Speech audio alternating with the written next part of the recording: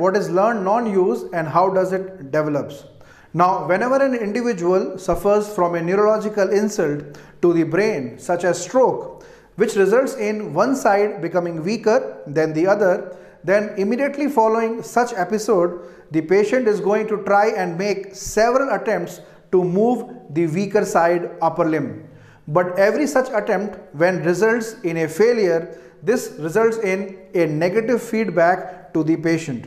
Now, as a result, the patient starts making compensatory changes and utilizes the stronger side upper limb to carry out day-to-day activities. Now, this compensatory behavioral adaptation and learning not to use the weaker side and instead compensate by using the stronger side is called as learned non-use.